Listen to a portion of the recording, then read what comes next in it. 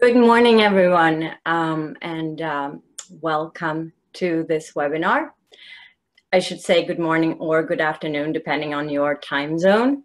Wherever you are, thank you so much for joining us for today's discussion on challenges and strategies for monitoring and evaluation in the time of COVID-19. My name is Maya Persson. I am the Communications and Knowledge Management Advisor for IDEAL, the organizer of today's event, and I'm joining you from my home in Maryland, a little bit north of Washington, D.C., sitting in my basement as close to our internet router as possible. I'm here with my colleague, Lloyd. Hi, Lloyd. How are you today? Hi, Maya. Hi, all of you joining. We're so excited to see the attendance numbers continue to grow. I'm sitting here just down the road from Maya in Minnesota, outside of St. Paul. It's slightly earlier here than in DC, but I have small children, so I've already been up for 3 or 4 hours. My small children are also my new work colleagues, which I'm sure is an experience that everybody on the room can align with at some level. We all have new work colleagues in our homes and our work from home orders. But yes, I'm again Lloyd Banwart. I'm the Monitoring, Evaluation, and Research Advisor. And I just specifically want to thank the currently 287 people and growing on this call, and for taking the time to log in this morning. Yes, it's wonderful to see so many online.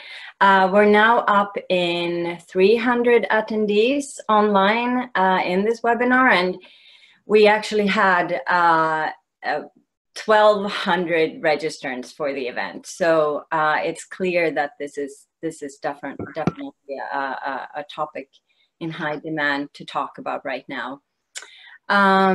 So in case we reach the maximum number of 500, which is all that this Zoom platform will allow, we will send out a message to anyone who gets rejected to join. And of course, after the webinar, the recording and all materials will be distributed to all registrants. Yeah, and like me, I'm sure many of you have been working from home for the last few weeks, and as a result are now completely proficient Zoom experts. But for those of us that are a little less techno savvy, I'm finding myself in that camp with each growing year of age. We just want to go over a few of the basic workings of Zoom and how we hope you can utilize it to have a more engaged experience today. To begin with, we would love for all attendees to complete the poll. You would have seen that when you first logged in. There's a number of questions, so please answer each one, and you do have to scroll to get to the bottom of the questions. Answer those. Once you hit submit, it will disappear from your screen for now, and in just a bit, we'll go over those poll results with all of us together in the room. So I'm seeing in the chat box that some people have difficulty seeing the video of us. I still hope that our sound is coming through clearly, which is the more important thing. While after submitting that poll, it would be wonderful if you would like to introduce yourselves in the chat box. Just put your name and organization so everybody online can get a sense of who is joining us online, because this is the Zoom webinar feature. We can't see, attendees can't see each other. So it's nice just to put that in the chat box and everybody can get a sense of who's online. And if you're not able to see us, there are some Zoom options. If you hover kind of in the top right window of where you may see names right now, there's a gallery view, a speaker view. These are customized for each of your own experiences. So toggle between those, and that may be a solution to not being able to see Maya or I's video as well.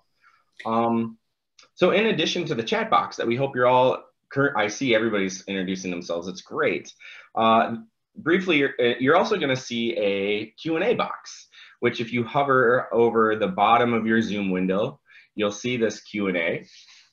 We really encourage all of you to use this today a lot as our different colleagues share their field experiences. The great thing about Zoom's Q&A box is that if you agree with a question, you can upvote it. And so questions that get more upvotes filter to the top. It allows us to prioritize those for our colleagues that are sharing their field experiences to address or answer. But, you know, answering those questions are not just limited to those of us that are sharing today via video. There is a wealth of monitoring and evaluation knowledge and experience in this room. We're now at 432 people. Please, if you know an answer or have advice or an experience, chime into those questions, provide your input. Really, we want that to be a really active dialogue between all of you that are participating today, and leverage that. And we will be sharing that afterwards with all participants, so that hopefully we can all, you know, learn from each other. Yeah, that's great. And to add around the tech for this webinar, if you have difficulties, don't hesitate to reach out. You can send a message just to the panelists, and our colleagues on Ideal, Julia and Kim, will be happy to help you out with any problems you may have throughout. Right, so yes, please answer each other's questions, comment, and we will soon introduce our panelists, our presenters for today's webinar, and they will also be helping to answer your questions, both in that Q&A box and also verbally, because we'll have a Q&A session after each presentation. And as I said before, we will be sharing all this afterwards. All right. Lloyd, do you want to go take us through today's agenda? Sure. Well, quickly before we get into today's agenda, I want to level with all of our participants.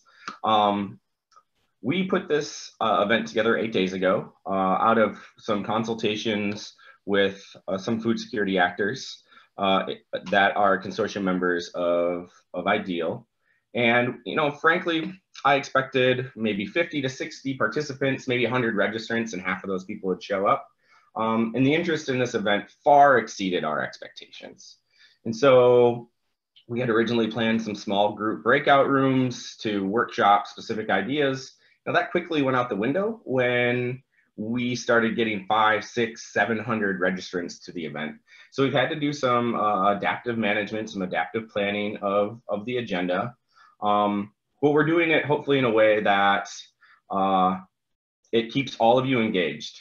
And I just hope that everyone leaves this event with a greater understanding of the M&E challenges that your fellow colleagues and practitioners are facing during this COVID-19 pandemic that we're all daily adjusting to. And I hope each of you have heard at least one thing or read one thing in the chat box around potential strategies that may help you and your organization address some of the challenges that you and your teams are facing. If those two things happen, I think it's a win. So to walk through today's lineup, it's fairly straightforward and direct. Just in a moment here, we're going to get into three of our colleagues from organizations from IRC, Save the Children, and IAPS are going to share some actual field experiences of how they've been real-time modifying M&E and the struggles they're facing and how they're adapting their strategies in light of COVID-19. And following each of those, we're going to allow for about a 10-minute window of Q&A, some interaction with participants online. After those three kind of sharing follow Q&A sessions, we'll talk about next steps and what that means and move on with our mornings. So I'm really looking forward to it. I'm gonna eager to get started, so I'm gonna hand it over to you, Maya. Yeah, so before we dig in, I'm just gonna give you a quick overview of Ideal, the organizer of today's event. For you who are not familiar with us, we are an activity funded by USAID's Office of Food for Peace. We are a 5-year activity, and we're now in our year 2 of implementation. It's a consortium, so led by Save the Children and joined by the Kaizen Company, Mercy Corps, and Tango International. Our goal is improved overall effectiveness of Food for Peace funded development and emergency food security activities. And we work through 4 pathways or sort of type of activities, including capacity strengthening, small grants, stakeholder consultations, and peer-to-peer learning. So these are all ways that we help implementers become more effective, and also help implementers share with each other all the knowledge that we know they have. So all this to try and improve programming and the effectiveness of programming in both development and emergency activities. If you want to know more about IDEAL and our activities, please visit the FSN Network, Food Security and Nutrition Network. That's fsnnetwork.org.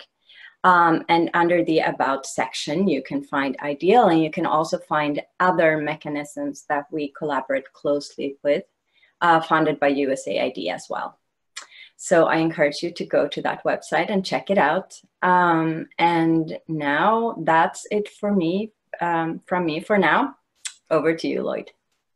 Great. So as part of the registration for this, we got a lot of information from the registrants, all of you in the room, and also from those, unfortunately, that aren't able to make it, because we're now at capacity at 510 attendees. Before we dig, and I just want to take 5 minutes to share high-level results from that.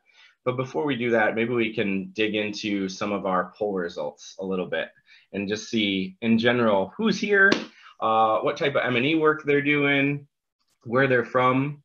And so you should all have the poll results pop up on your screen at any time during this event. You're just hover over the bottom of your window. You can see polls. Click that, and you can review this.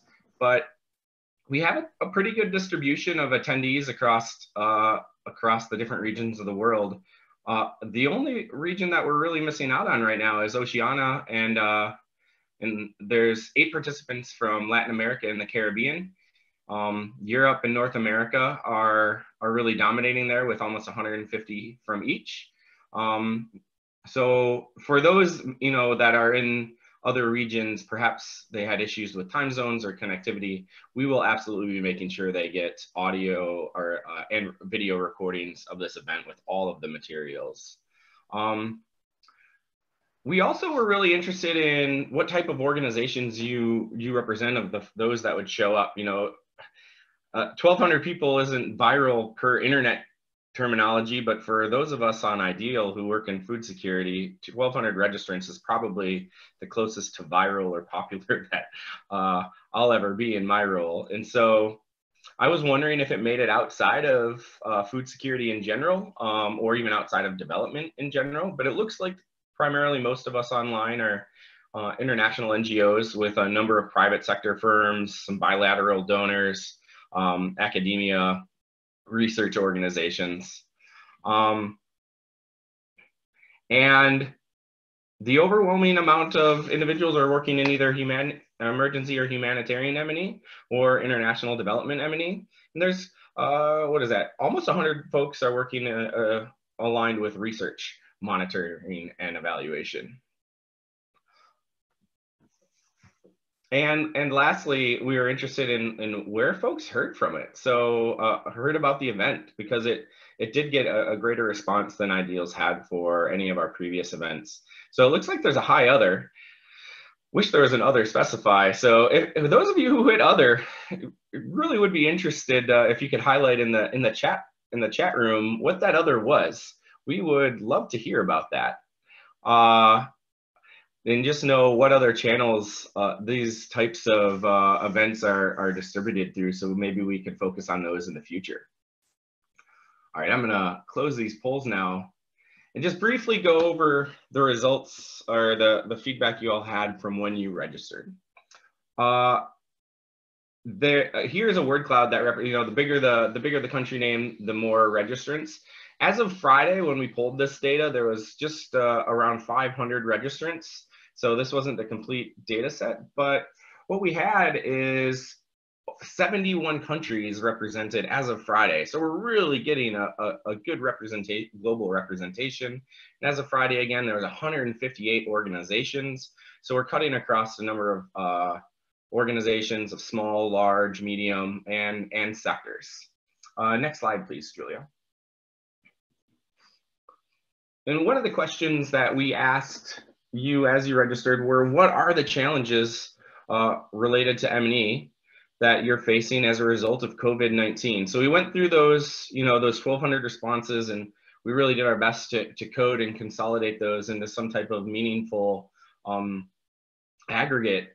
And far and behold, the most cited thing was access for on-site data collection and monitoring. And so what that means, for example, is there's questions specifically around post-distribution monitoring, how to or if we should conduct household surveys, convening of focus group discussions, and a lot of these were all written with a note around the concern about maintaining data quality as well as we adapt to these mechanisms. The next was around program, like what does M&E do in the wake of program implementation being delayed or canceled or modified? Equally, what about existing assessments and evaluations that are delayed or canceled? And adjusting programs that are responding to COVID-19. So how is M&E best addressing or changing what they do, specifically around needs assessments, and how to best serve participants in light of COVID-19 that might be most vulnerable or be more vulnerable. Another key theme coming out, and maybe one that's been highlighted elsewhere in the sector, there's been some excellent webinars this last week around the use of phone and digital data collection. And this is around like challenges around ethics, connectivity, sampling bias, survey design, data quality. Next slide, please. So some key quotes we pulled out were in urban areas or contexts where participants have had access to phones and we can conduct surveys remotely, documenting informed consent is challenging. The additional workload for adopting existing mechanisms for routine M&E as well as building mechanisms for COVID-19 related monitoring. 2 slides ahead, please, Julia. And one more. And next was, we asked how organizations are currently adapting its M&E as a result of COVID-19. And many organizations are at different places here. Some organizations are looking at adapting policy. Some organizations are looking at just getting tips out to their staff. Really the top 4 was using remote data collection and monitoring. So moving away from in-person, conducting phone interviews. A lot of organizations just said, we're not sure yet. The discussions are ongoing, which is very much why we're having this conversation today. And then reducing or reprioritizing M&E activities. And specifically what this got to, what a number of the responses was, how do we focus on only what's essential? Next slide, please.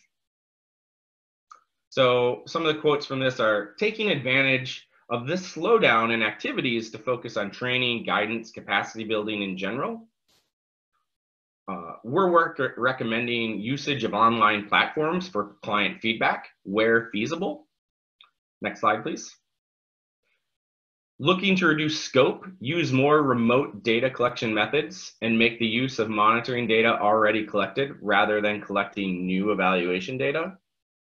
And prioritizing phone-based data collection and request program teams to collect beneficiary cell phone numbers during registration when applicable.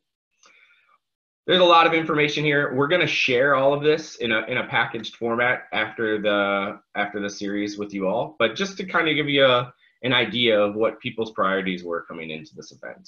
Maya, over to you. Thank you, Lloyd. It's my pleasure to introduce our first speaker from the IRC. Simon Fuchs is the M&E Advisor for Economic Recovery and Development Programs at the International Rescue Committee, IRC, a global humanitarian response organization. Simon has worked in M&E for development and humanitarian assistance projects for over 10 years and has a master's in economics from the University of Warwick in the UK. Hi, Simon. If you can turn on your camera, that will be perfect. And hear me? Thank you so much. Take it away. I just want to confirm can you hear me okay? Yes. Perfect. All right, great. Thank you. Thanks everyone for joining the call. This is definitely the largest audience that I've ever presented to on monitoring and evaluation technical topic before. The example that I'm going to be discussing today is from IRC's humanitarian assistance program for Venezuelan refugees in Colombia. But before I get into the example, just a little bit of background about IRC. International Rescue Committee is an international humanitarian response and recovery organization. And we also have an arm of our organization that does refugee resettlement in the United States. Our headquarters is in New York, which is where I'm joining the call from. And our monitoring and evaluation support structure as an organization is kind of as follows. We have a global measurement unit, which sort of sets standards and provides guidance and support as a global level. And then monitoring and evaluation advisors for each of our major sectors. I'm the advisor for the economic recovery and development portfolio of projects, and I have counterparts in education, health, and protection. And then we have at our regional offices and country level offices, we have monitoring and evaluation coordinators as well. So I'm not going to go through in detail the guidance that IRC is giving, and I think it's very similar to what a lot of other organizations, Mercy Corps and SAVE and so on, are providing in terms of general principles for adapting monitoring and evaluation for COVID. But very briefly, because I'm the first presenter, the first principle for us is do no harm. That applies to our staff and clients' well-being, and that's our number one priority, in this whole situation. After that, then we want to ensure that we're following all the relevant government regulations and IRC's country policy in the context in which we're operating. And then with those two things in mind, we're kind of we are triaging our monitoring and evaluation activities and our programming according to the UN's program criticality framework. So that's what PC stands for here. So PC 1 and 2 are life-saving, and I can't remember what PC 2 is, but it's essentially like very, very critical forms of support. And so for those critical types of program activities, where possible, we're shifting to remote monitoring practices. And if it's not possible to shift to remote monitoring, in other words, if physical monitoring is required and is permitted by the government regulations and IRC country policy in that country, then we want to ensure that we're always following the relevant health and safety procedures for COVID. For non-critical activities, we're pausing monitoring altogether at the moment. Just as a general sort of rule, we're trying to communicate as much as possible with our funders, our staff, the communities, and of course the beneficiaries of the project about any changes that we're making, kind of as early as possible in this whole process, trying to carry everyone along. So next slide, please. So as noted, the example I'm going to use was a pre-existing cash program for Venezuelan refugees in northern Colombia. IRC is part of the collaborative cash delivery consortium in Colombia, along with SAVE, Mercy Corps, and World Vision. And the program, under normal circumstances, provides 6 months of transfers for new arrivals to Colombia from Venezuela. using prepaid ATM cards, which are the payment provider is a large national bank. And for the monitoring and evaluation and kind of data management side of this project, we're using a mobile data collection software called ComCare, which is similar to Open Data Kit based programs for registration and follow-up monitoring and evaluation. Excuse me. Just a bit of context about COVID in Colombia. There are approximately, or there were 2 days ago when I put these numbers in here, there were 800 cases, confirmed cases in Colombia. Colombia has 5,000 ICU beds, so relative to a lot of contexts where IRC is operating, Colombia's healthcare system is highly developed. And they started a national lockdown on March 20th, so about 10 or 11 days ago. And for based on the program criticality framework of the UN, cash and food assistance is considered to be level 1 life-saving assistance. So we are doing everything possible in this circumstance to continue the program because it's rated as a critical, life-saving program. Next slide.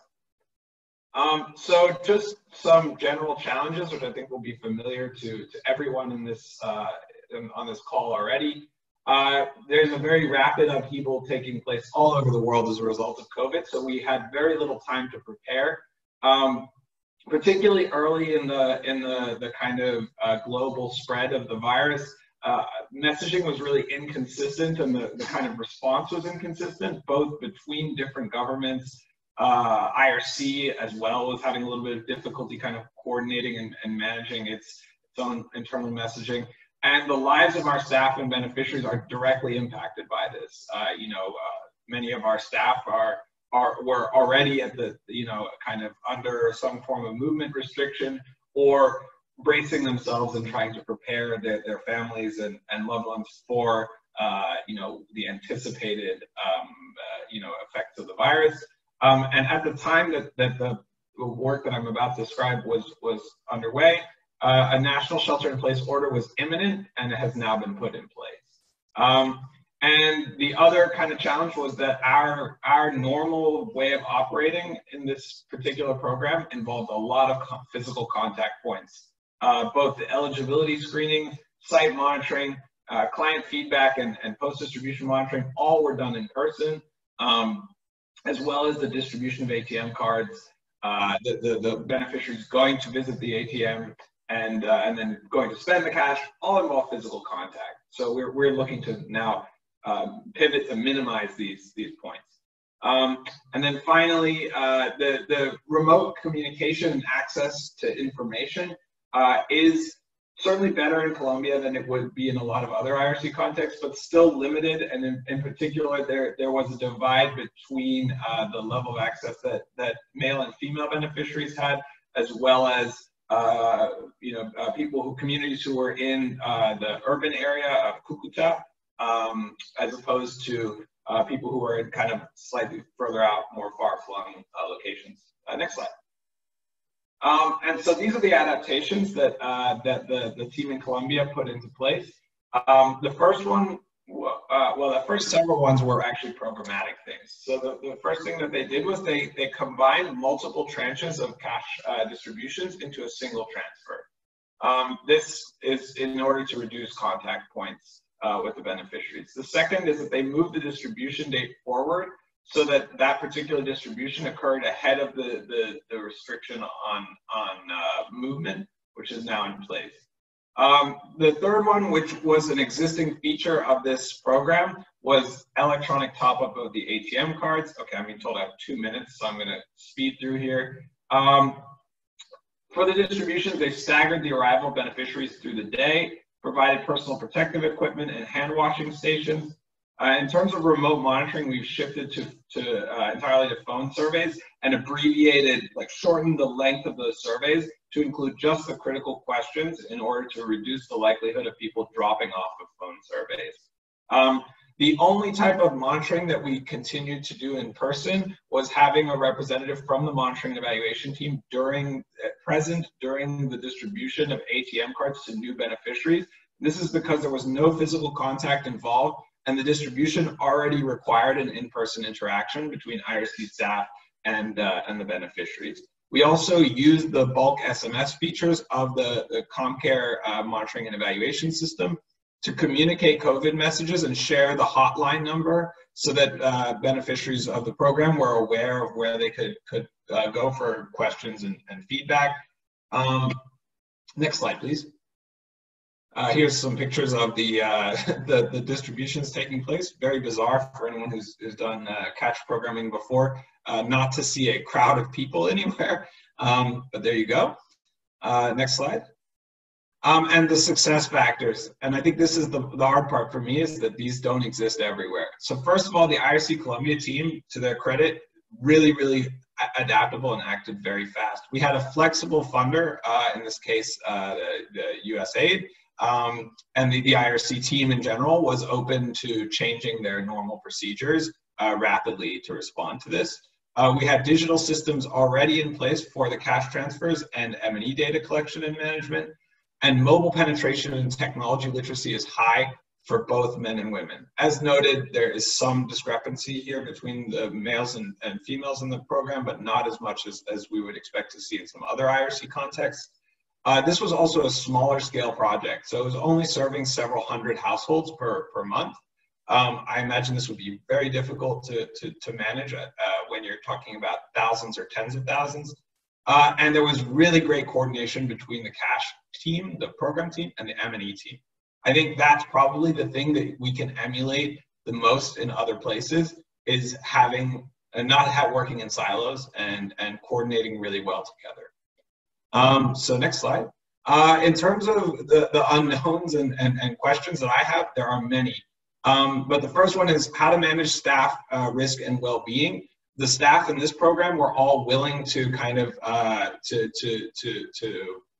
engage with the beneficiaries in person, but you know, that's obviously a matter of personal preference and risk tolerance. How do we proceed when the success factors are not in place? You know, so many of those things that I mentioned on the previous slide don't exist in a lot of IRC contexts. How do we manage the survey administration by phone? And particularly, I'm concerned with how we manage gender and inequity in terms of access to information and access to technology in you know, across the board. And I had some resources that I was going to share, but I'll be sharing them, I guess, after the webinar. But just to highlight that the JPAL's best practices for phone surveys is truly an excellent webinar and just a really good summary of, because so much of what we're doing at IRC is now going to be phone survey dependent. It's a really good resource. Just provides very practical tips about managing response rate, getting informed consent, and things of that nature. So IRC has some COVID guidance, M&E guidance that we'll be sharing out later, but apparently the link in my original presentation was broken. So thanks, and I guess we'll see what the questions are. Yeah, thanks so much, Simon. For sure. Thanks for sharing. There's some good questions coming up, and I also encourage those of you listening, please pose your questions to the Q&A box and upvote. There's one that I thought was really poignant for your presentation, and that is from Mark Coel. He says, you know, how do the COVID challenges facing short-term basic needs focused humanitarian assistance M&E differ from those facing large volume, longer term multi-sectoral development assistance M&E? And then he states, it seems to me that the tools used in remote data collection used in humanitarian assistance for hard to reach settings have suddenly become more relevant. Could you speak a bit about that in terms of how your feelings and your experience with IRC? Yeah, sure. So, so as noted, this is a basic needs. This particular project is a basic needs sort of humanitarian assistance type of program. So we already are kind of accustomed to operating in a context where, where the population oftentimes is mobile. So they're not staying in one location. They're displaced. And so things like getting the contact information of people and having trying to sort of form kind of like phone trees or other informal networks in order to communicate with our clients is something that IRC is really accustomed to. I think it's probably one of the most important things, like a success factor that we have anywhere where we're working, is having really effective local partner organizations. In this particular instance, there are a number of local partner organizations that essentially kind of refer new arrivals to IRC. So I would say to the greatest extent possible, reinforcing your relationships with local organizations is really key. And then in terms of the monitoring and evaluation tools, I think, frankly, the biggest difference that I've seen having worked in humanitarian assistance and development projects is just brevity. You cannot administer an hour and a half long baseline survey in person, or even a 45-minute long survey that when you administer it in person takes an hour and a half to 2 hours over the phone. That's completely infeasible under normal circumstances for IRC. So for us, that's not as big of a change. But for those of you who are doing research programs or whatever and are accustomed to being able to have your enumerators and your data collectors sit down with respondents for lengthy periods of time in person, I think you're going to really have to think hard about data minimization and about economizing the amount of questions that you're collecting. And for us, the challenge of this is that oftentimes the data that we're collecting is driven by the requirements of the donor of the project. And so one of the things that we had to do as part of this adjustment to this project was communicate with our funder to indicate to them that that we're going to be shortening and reducing the amount of data collection that we're doing and changing our eligibility screening process to make it more feasible to do over the phone. Yeah. Well, there's a follow-up question, and I think that's really pertinent to that, and especially those many people working in more non-permissive settings, as well as from Stephanie Fisher stating, I was just wondering whether all beneficiaries already had mobile phones, and are they all literate, or is there an ability to undertake phone surveys using audio? And I think given time, this will probably be the last question we can pose for you at the moment. But yeah, if you could address that would I think be really helpful too in this context. Yeah, I mean, that's probably one of the biggest challenges that we're going to have in translating this approach to other countries, is that in the context of Colombia, the vast majority of the clients have their own mobile phones, and I think pretty much 100% of them are literate in Spanish. So when we look to translate this to other places, when I say phone surveys, that we're calling people and administering, it's a computer-assisted telephone interview, technically speaking, rather than SMS or IVR, like a kind of automated voice recognition system. So part of the reason why we're doing that is because that's that process requires the lowest level of, I would say, the least requirement for technological literacy of all the different options. They just need to have a phone and be able to speak the language of the person administering the phone survey. We're still trying to work out what to do about the credit, because phone credit is a big deal to the amount of phone credit that you would use to have a half-an-hour phone conversation. We're still trying to figure out a way to compensate the beneficiaries after the fact for the phone credit that it costs them to talk to us. Great. Thank you so much, Simon. I'm going to hand it over to Maya in just 1 second. I want to highlight for all participants, just as a reminder, if you hover your mouse over the lower side of your Zoom window, a number of options should pop up. One of those will be a Q&A box. So if you're not finding the Q&A box, that's where you would select it. It's going to be a pop-up box that comes out. You can pose questions, but we also encourage all of you to jump in there and start answering our colleagues' questions as well. All you got to do is type answer, and just because you type an answer, that's just starting a dialogue for all of us to learn from our own experience. So please don't be shy or bashful about answering questions that you feel you have some experience to contribute to. That is the purpose of us having 509 people in the room together to kind of learn from one another. Maya, over to you. Excellent. Thank you. Thank you so much, Simon. And thank you, Lloyd. We're now moving over to Save the Children.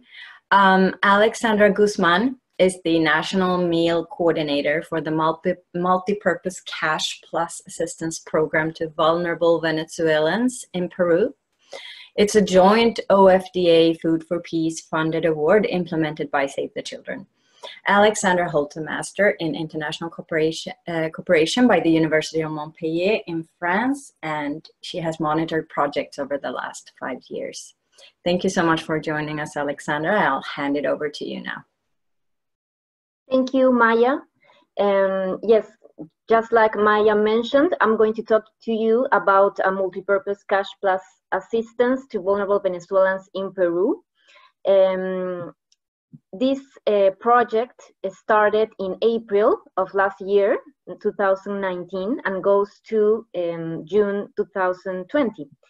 So just a bit of context about the project. As you may know, Venezuela's deteriorating economic and political situation has brought in hyperinflation, elevated levels of unemployment and food shortages, and this has increased migration flows out of Venezuela since 2015, mostly into Colombia, Ecuador, and Peru. So just like Simon talked to us about the Colombia also context. And this program responds to that crisis through an integrated multi-purpose cash transfer intervention. So as you can read in the presentation, the goal is to provide emergency assistance to vulnerable and at-risk Venezuelan migrants in Peru to cover their basic needs and promote their inclusion into the local economy and society while preventing development of negative coping strategies. And I'm monitoring the project. I'm based in Lima, in Peru. And well, I mentioned the duration of the program. It goes up to June of this year. And this is a joint of the Food for Peace funded award that targets 37,404 Venezuelans. And the program searches for vulnerable migrants located in urban areas, such as Lima, Piura, Lambayeque, La Libertad, and Arequipa. And this is key also to understand that our targets are located in urban areas. And the intervention, as I mentioned, is a multi-purpose cash assistance with complementary plus nutrition and child protection activities. The households reaching Peru and transiting through border cities benefit from a transit package in order to help them reach their final destination without having to resort to negative coping strategies. And households that are settling in cities receive a settlement package assistance in order to support them starting a new life. So while the transit households receive one transfer, settlement households may receive up to 3 transfers. And this is something important to mention also, that the transit families can also receive later on a settlement package. And regarding the selection criteria, back to the previous, thank you. So the selection criteria I'm seeing on a question, we target vulnerable Venezuelan migrant households, such as single-headed, female-headed households with pregnant or lactating women, persons with disabilities, elderly persons, persons living in public spaces, And household with RCSI scores consistent with a phase of 3 or above. This is RCSI, this is an indicator managed by Food for Peace. Next slide, please. So in order to find our potential beneficiaries, cash promoters, which are the enumerators, go out to various Venezuelans' hotspots, such as bus stations, informal and formal shelters, dining halls, and markets to find and interview Venezuelan migrants. And once then they find them, the targeting survey is filled out, which automatically calculates a vulnerability score and determines eligibility. Then eligible individuals are informed by phone and given logistics information for date and place for registration and distribution. So how is the data collected? Next slide, yes. So the selection survey, but also the registration baseline and post-distribution monitoring surveys are collected through standardized COBO forms, which are applied using Android tablets. So this helps us a lot, the COBO forms, because we use advanced calculation functions in COBO to auto-calculate indicators, such as I mentioned, RCSI or household hunger scale, and this saves time and ensures quality consistency of analysis. And who collects the data? Also, the selection, the registration, the baseline are conducted by the same enumerators, the cash promoters, and the data is then validated by the meal officers for their respective regions. Regarding the PDM service, these are conducted by the meal staff by phone, and this is due to the high cell phone ownership among migrants and the transit nature of the population. So this will also be key for the challenges that we're facing ahead. Next slide, please. So what are the challenges that we are facing? So the first case of COVID appeared on March 6th, and only 10 days later, on March 16th, the government prohibited movement and the schools and markets were closed. So taking action for Peru was very important because Peru doesn't have a strong capacity in terms of health, and we have, for example, just 852 beds in the intensive care units, so very little comparing to what just Simon mentioned, and comparing with the capacity in Colombia. And so at the same time this happened, the restrictions, we decided to suspend also implementation of our activities in the field. Save the Children gives two approaches for this, for preparedness and adaptation, which are the first one to try to shift to more report support and meal, and the second one trying to delay less critical or time-sensitive meal exercises.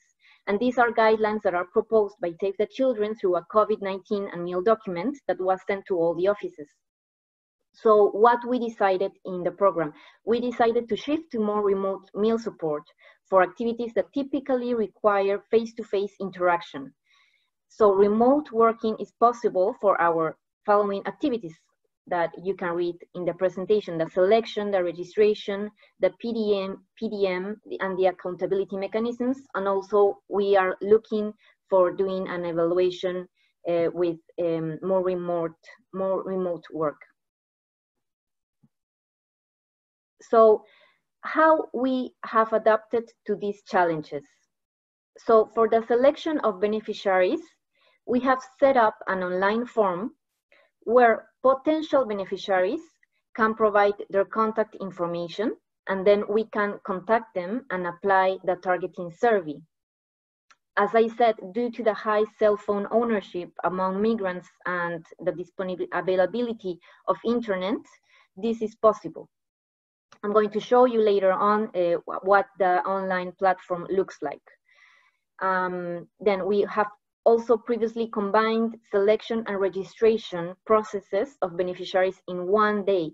And this is a great way to save time. And we also think that it's possible to conduct via phone the selection. We are considering providing settlement packages to recipients of transit assistance. And this is because they already have a debit card to do the and we can do the cash transfer very easily without going to the field.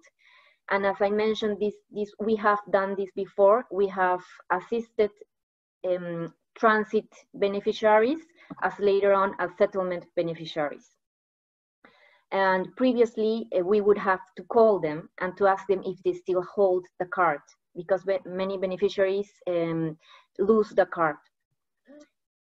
We are also encouraging referrals by partners and other organizations. So as I mentioned, normally enumerators go to bus stations, informal, formal shelters to find potential beneficiaries.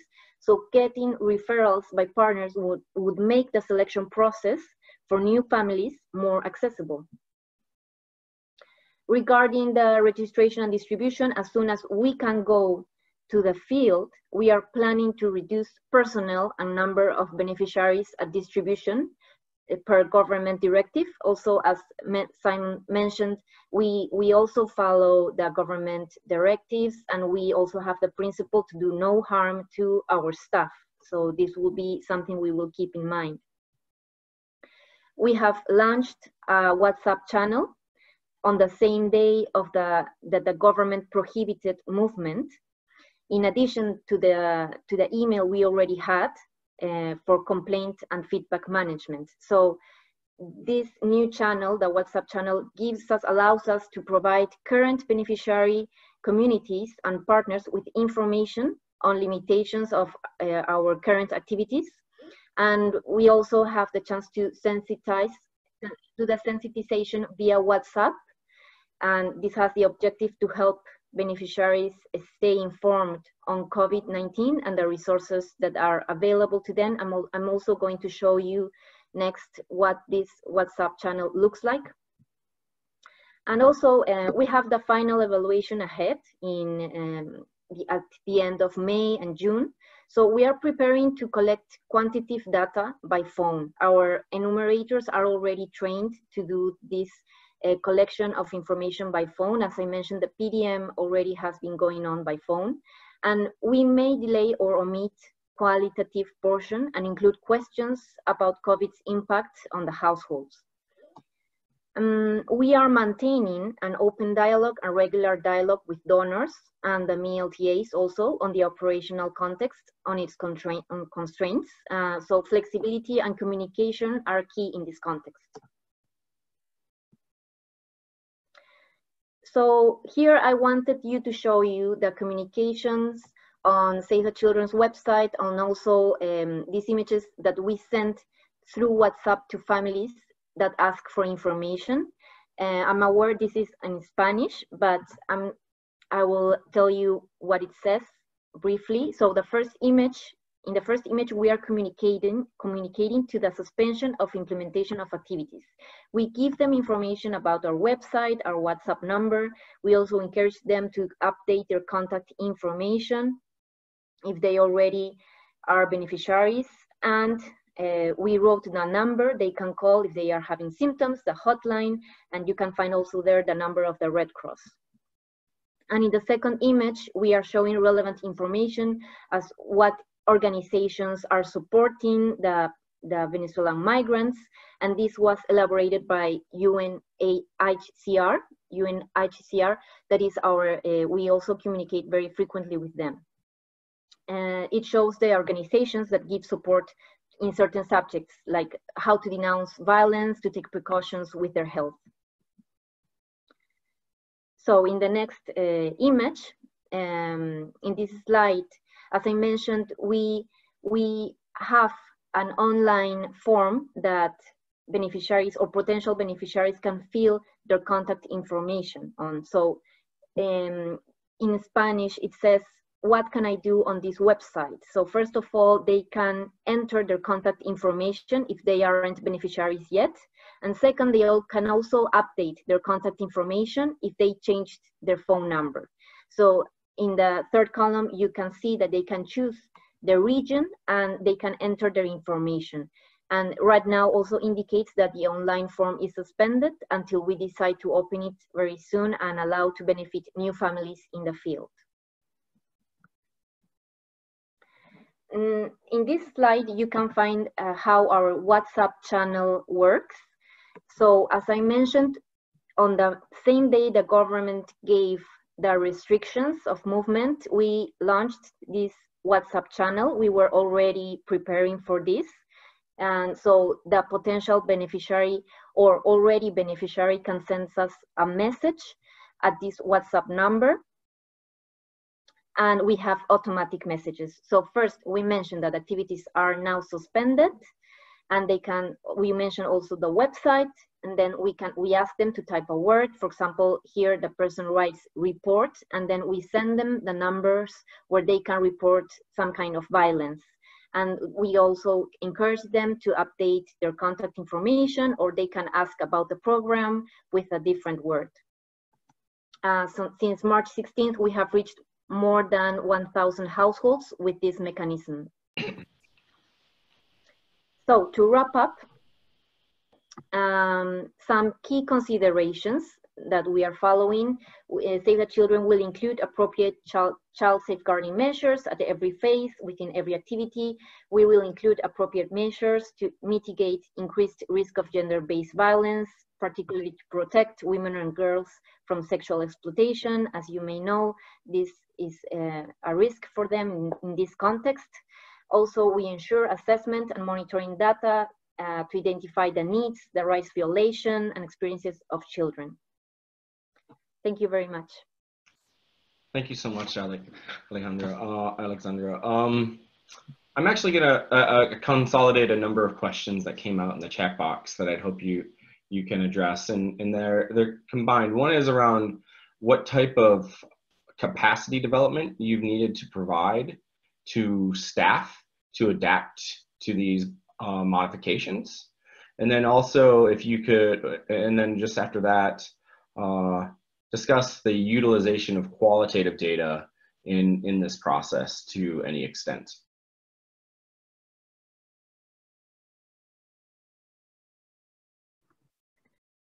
Thank you, Lloyd. So what type of capacity developments we have to give to staff to adapt to these modifications? So first of all, for us was not hard to adapt to a more remote work, because we already had many mechanisms in place, such as service by phone, also technical assistance by phone or through Zoom. But it's important to train the staff to use these new mechanisms, such as I mentioned, the phone service, and go through a risk and mitigation plan. So everyone can know how to mitigate these new strategies. So I will suggest to train the staff in new mechanisms, in the new strategies, and be very, very creative. And regarding the next question, the utilization of qualitative data. Well, first of all, it's important in this context to use a secondary data in the first place.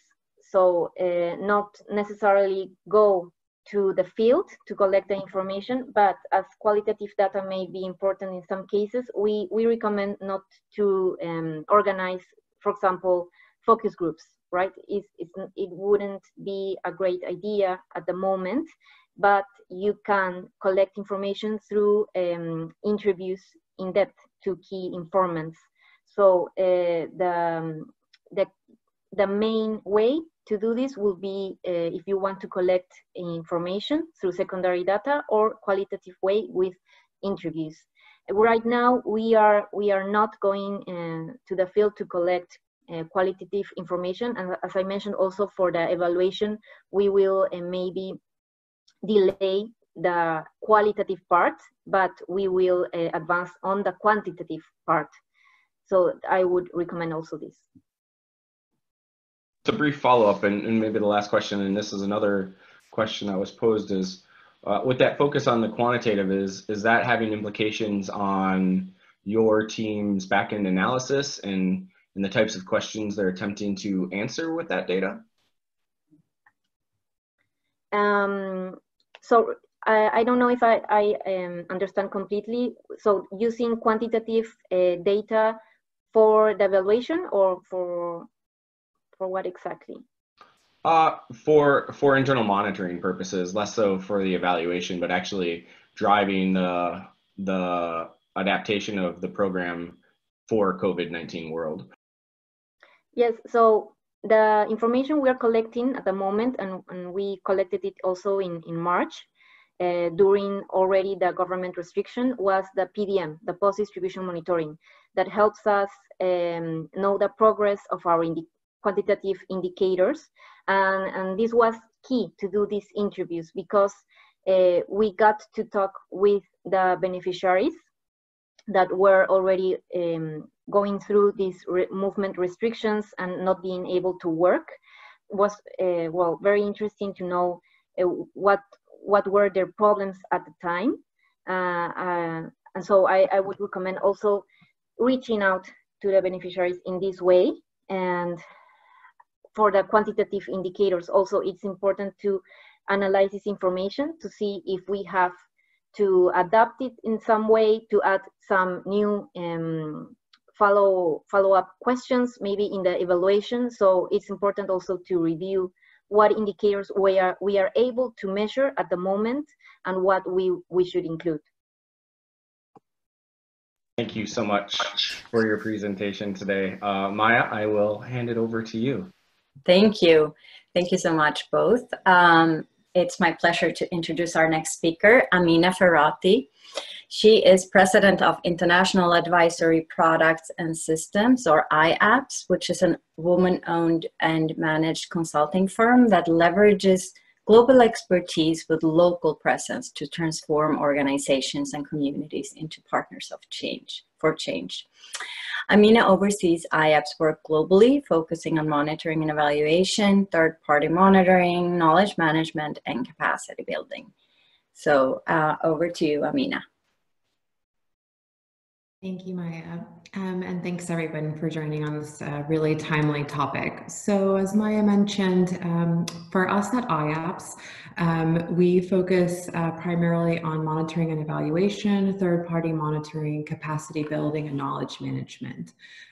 We work across the humanitarian to development continuum by providing these services and provide this monitoring and evaluating in several sectors, including food security, agriculture, livelihoods, WASH, and global health.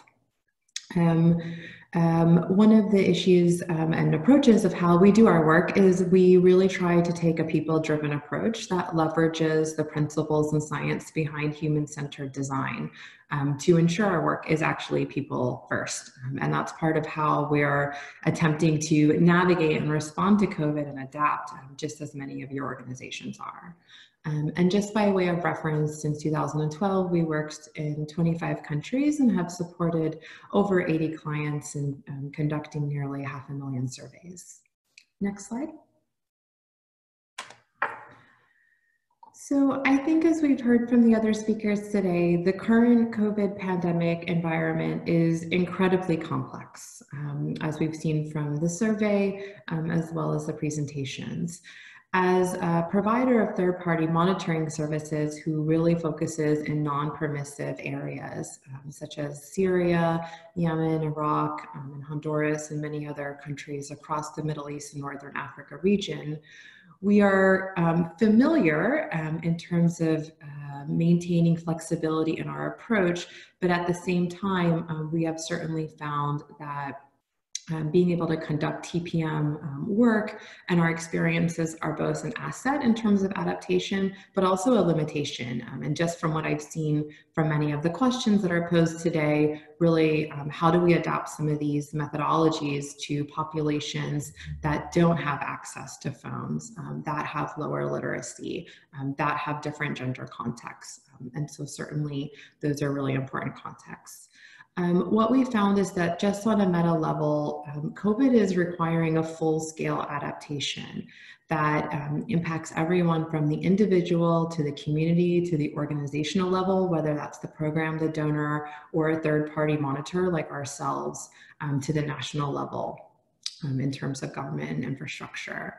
And that includes both the restrictions on country movement, but also how we change and plan and adapt, and how we train our staff, and their willingness and interest and safety in being able to work. Next slide.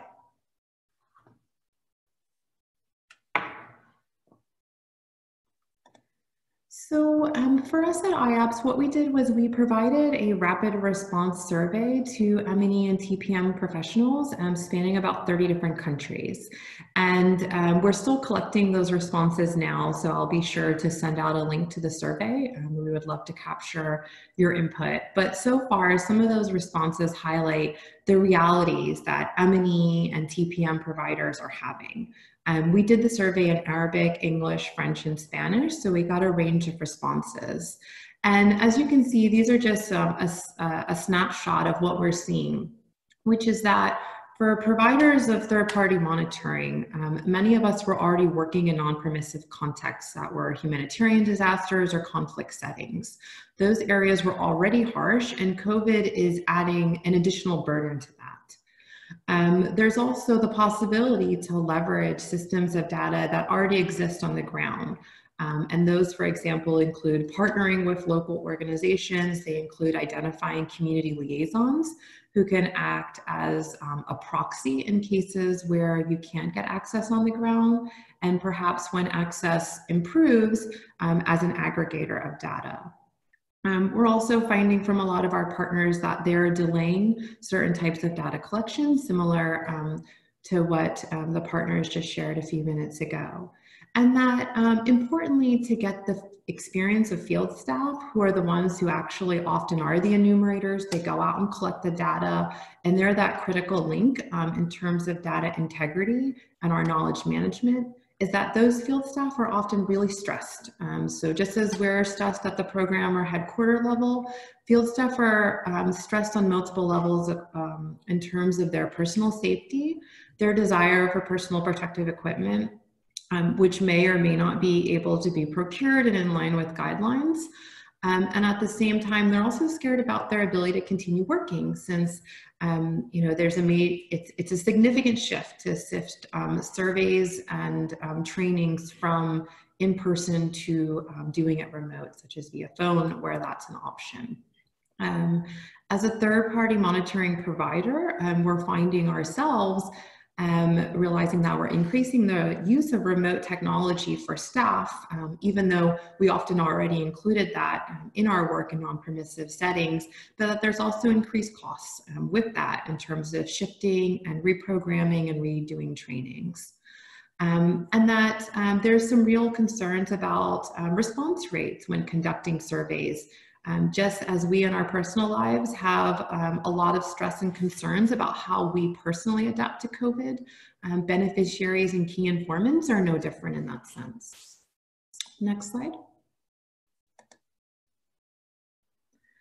So in line with that, what we've done at IAPS is we're really excited that yesterday we released our first version of guidance on how to adapt third-party monitoring in the context of this current COVID pandemic. And we work with Dr. Lynn Lowry of the Uniformed Services University of Health Sciences, as well as senior professors and researchers with Johns Hopkins University.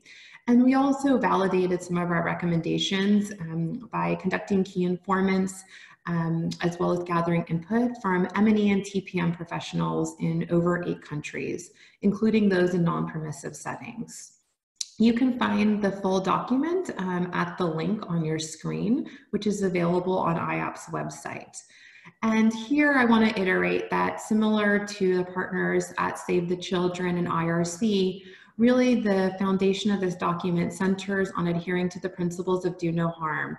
And that extends across from the donor to the program to the third-party monitoring provider like ourselves, and the application of that to our staff. In doing so, we identify some key overarching principles that we think are really critical, which is that information is paramount. So staff need to have access to the public health information and understand the risk that they're exposed to or may be exposed to. And we also have to be willing to modify approaches that I'll talk about in a few minutes about what those options mean. But then, of course, there's no one size fits all. COVID is extremely complex. It's impacting us globally, but it's also impacting us at multiple levels. And so because of that, we're requiring multiple levels of adaptation. And that those adaptations have to be iterative. What might work now in designing a survey may not be valid in 7 days when a country moves to perhaps stricter movement restrictions. Next slide. So here you'll see a screenshot and some more details regarding the different methodologies that we're suggesting for the guidance. So we've broken our guidance down into 4 phases, and that's the phases that we often follow as third-party practitioners, and many of the monitoring and evaluation phases fall under these same umbrellas. And that's desk review, inception, methodologies and modalities that you see on the screen there, as well as data validation and reporting. And the goal here is to present recommendations and considerations of what could be adapted, what might be the options you might pursue. So if you're working in a high literacy environment, you may be able to do SMS, text message surveys. On the other hand, if you're working in a non-permissive settings in which community trust might be a challenge, and the beneficiaries themselves may not have access to phones, you might be looking at using a community liaison as a proxy. That's something that we've done in the past with IOPS in terms of third-party monitoring in contexts like Syria, and that has helped to both gather data that might not otherwise be available by conducting larger surveys. I also want to flag that on this slide, you also see that there is an important emphasis on the interconnectedness between an intervention and some of the, some of the connectors and dividers. And so the intent here is to just acknowledge that this is really complex. And so it's a continuous and fluid environment that requires multiple levels of adaptation. And then you don't see it on the slide, but it is in the full document available on our website. This also goes down to the adaptations we need in reporting. I think a number of questions have posed limitations about the validity of the data integrity. And so certainly for us at IOPS, we have experience conducting data integrity checks at the remote level, but there are limitations if survey and sample sizes are really reduced. So I think those are all important critical factors to build into both the planning, but also the reporting phases. So I'll stop there, and I would again encourage folks to check the link on our website. Again, this is iterative, so this is the first version, and certainly as we continue to learn with our colleagues, we'll be adapting it going forward. Thanks so much, Amina. That was great. A few questions have come up, but one from Lenovo T450, which happens to be a computer I'm very familiar with. But the question from them is, can you explain the possibility of collecting data from remote locations that do not have access to telephone services, e.g. Congo, South Sudan, Somalia? You alluded a little bit to this, but if you could maybe discuss what the practicalities behind that look like, I think it would be helpful for all of us. Yeah. So for us, I would say it's a tough question, and one that we ourselves are trying to tackle.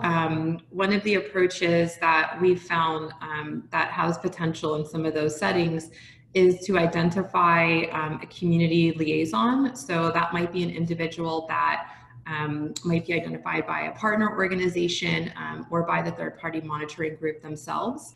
And you can equip that person with a phone, and they can be used as an aggregator to gather information from the beneficiaries or community members themselves, where those community members don't individually have access to a phone. There might also be opportunities to have phone points where there's a shared phone. Now, of course, in a COVID context, that raises other risk considerations. And so I think the challenge is there's really no easy answer to that. And that's something that we're evaluating as well. And in those situations where people do have access to phones, and again, I understand that this is evolving given the COVID context, but how would you rate across context the kind of the reachability of beneficiaries, especially in these non-permissive settings, regarding the quality of the calls, their ability to take calls, and any potential bias this has on your remote or third-party monitoring. Yeah. So, I think the important thing is that the approach has to be modified from planning to deployment to analysis. So that means that the enumerators that we use, they're going to be trained differently when they're conducting a phone interview. They're going to be trained on how to collect that consent and how to get an individual to respond to the questions and remain on it. You're going to design the survey questions differently. They're going to have to be significantly shorter than what you can do in person. There's also the issue of rapport, which can get, of course, individuals to provide information, particularly in qualitative interviews. And so that's a nuance that you have to build into your training with your enumerators for them to be able to convey that on the phone. Just as we have challenges conveying presentations in a remote setting, it's no different when you're trying to ask a beneficiary to open up and provide information to you. And then I would say the other piece is, I think certainly in terms of limitations, I know there can be challenges with determining if an individuals are able to provide that answers to a survey and if they're in a safe place. And those are issues that I think you just have to identify as limitations in the reporting. There's an element when you do the work remotely that you're not going to be able to visibly see. And so that could be a one. And then the last thing I'll add is what we found to be really effective at IAPS is that we hire enumerators directly ourselves, and we hire them directly from the community. So that's how you get at the community acceptance and the trust.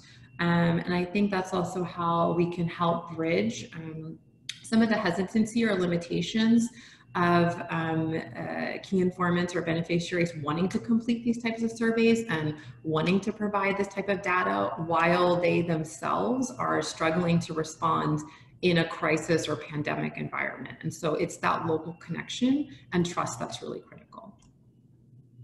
Great, thank you. One question actually just popped up, and I think it's very relevant, and given your organization's experience in the past, are you specifically drawing lessons from previous epidemics or pandemics, like for example, Ebola? And if so, what are those lessons learned that you're kind of seeing across these different environments, these global issues? Yeah. So definitely we're looking, I think resources that were produced by our, both our internal experience, having done social behavior change in response to Ebola, for example, in Sierra Leone, as well as the World Health Organization whole of society pandemic preparedness approach is also really important. And there's a couple things. So one, I think, is recognizing the interconnectedness that I mentioned and that we've included in our guidelines. And it might seem easy to put on paper, but it's really hard in practicality. And I think second is recognizing that initially, for example, when we looked at COVID, the initial response is to, of course, push content out to the community and educate them about the risk. And one of the things that we learned from Ebola is that social stigma, and particularly for vulnerable populations who are already vulnerable, can be really critical. And so it requires you to adapt your communications to mitigate the risk of increasing stigma amongst particular populations. And so that's something that we've taken. But then, of course, as I said, this is iterative. I think we're all learning together in this environment. And so we're, of course, really interested to see how other colleagues and partners respond.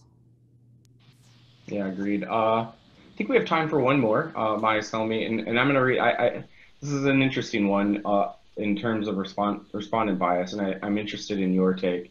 So Jenna Fox says, people who may not have considered themselves vulnerable pre-COVID-19 and would have responded to surveys positively, I'm assuming that means like they would have happily responded, may now respond quite differently, even though the project intervention was not so different. How can I now rely on my survey data, or else how can I take out the COVID-19 bias of respondents? And so I think it's largely around what that, willingness to partake in surveys and what that potential bias means to our data and how we interpret it? Yeah, so I think it's a really great question, and certainly one that we are definitely considering as we move to conduct, for example, a midline data collection on a program that was already being implemented pre-COVID. And so I know that one example is to integrate the questions about the shock that COVID might be having. And to also try to triangulate that data during the analysis period. To see how it compares with perhaps baseline or the online data to see the effect. But I think from a scientific rigor point of view, it's definitely a challenge, and I know that's something that our data analysis team is looking at and trying to figure out ways to mitigate that risk or acknowledge those limitations. Thank you so much, Amina. Great, thank you. Thank you to all the speakers, Simon, Amina, and Alexandra, and all the 500 people who joined. The response to this event exceeded our expectations and has really highlighted, I think, the need and the importance of M&E and all NGO sectors to connect, share, and learn from each other in this new and quite uncertain time.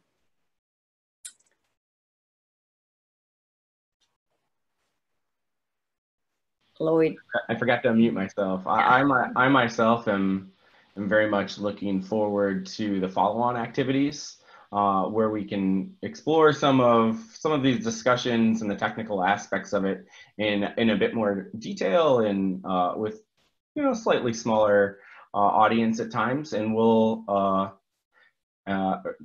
yes, but to that end, please take the poll that you should see popping up on your screen now, so we can begin to get a sense of which topics discussed today, either by the presenters in the Q&A, or even that you raised as part of your registration, that we can begin to focus and highlight on for future events under IDEAL. Yes, and I want to highlight two really important things here. I see people are dropping off now. Before you go, please, please, please fill out the poll and also take our evaluation of this event. We'd love to get your feedback on this event in particular. So we'll post the link to the evaluation in the chat box before you go.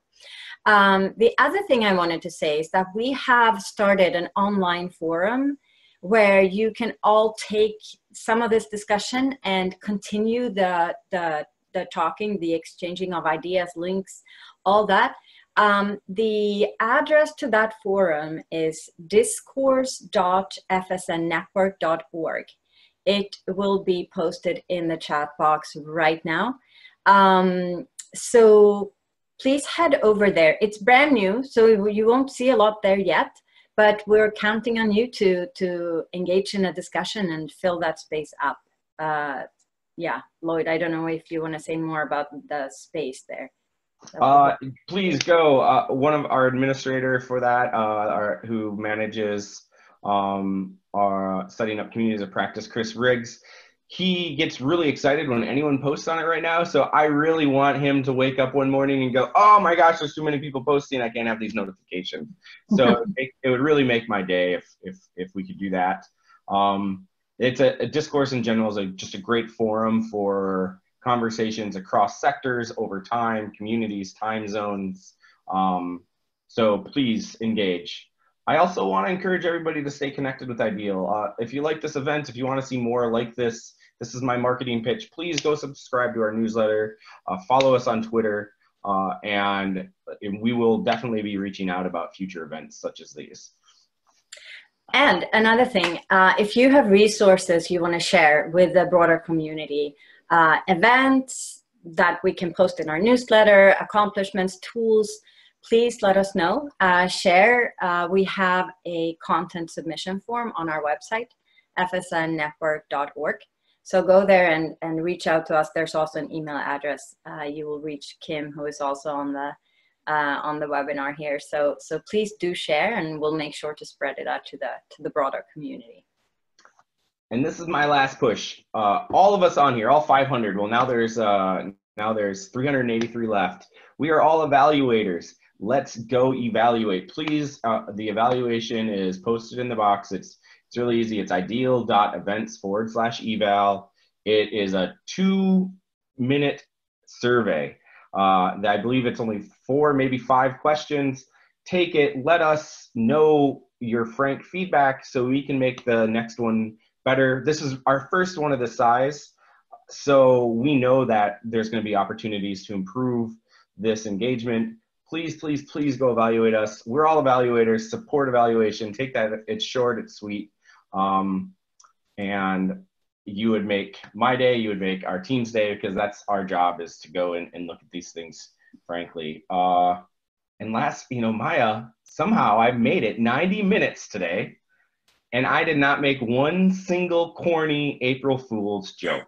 That is right. You surprised me. I was expecting something from you.